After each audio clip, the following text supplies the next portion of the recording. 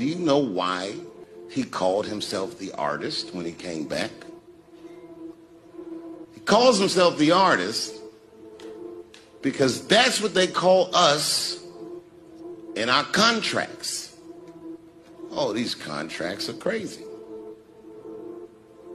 You should hear the terminology they say in these contracts. To use your name and likeness in perpetuity throughout the universe. Who the could possibly know what that means? Nobody does.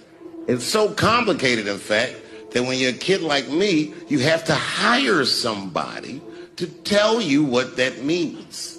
And you sit down at a table and you do the contract game.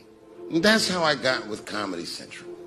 The way that a 28-year-old expectant father that was broke signs a contract. I was desperate. Okay. I needed a way out, and it wasn't good money, and it wasn't good circumstances, but what else am I going to do, I said. And all these white people sitting at that table told me, trust us, Dave, it's a good contract. And I looked around the table, and they all seemed to agree it was a good contract. But what if it was like that game of three-card Monte?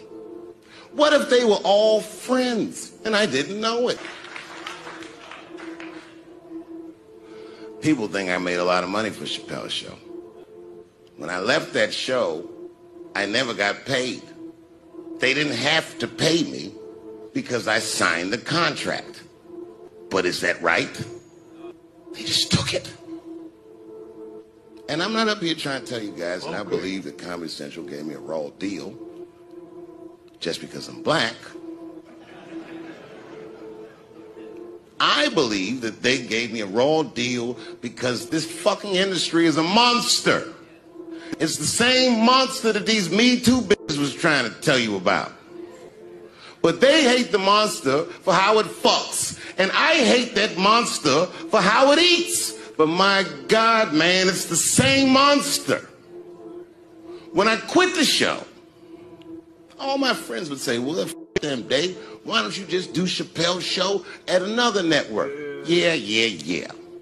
And why doesn't a slave run from one plantation to another plantation? Because the master over there might be nicer. My God, man, I was trapped. You know what? Tell you the truth.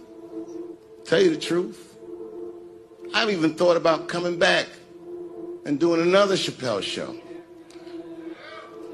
Well, but if I do, I can't call it Chappelle's show because my name and likeness is being used by them in perpetuity throughout the universe. It's in the contract. I'm telling you something that you need to know. I'm trying to explain to you what you're seeing. You don't understand what you're seeing. I am publicly flogging a network. And I know that this network, they watching me and they saying, why are you doing this so publicly? Doesn't feel good to be flogged publicly.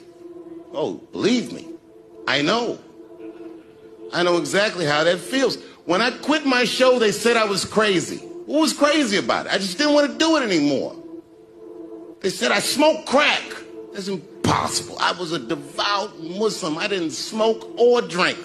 But I do now, bitch, because you ruined my life. Now it's their turn. This is their first nigga lesson, and I'm honored to give it to them.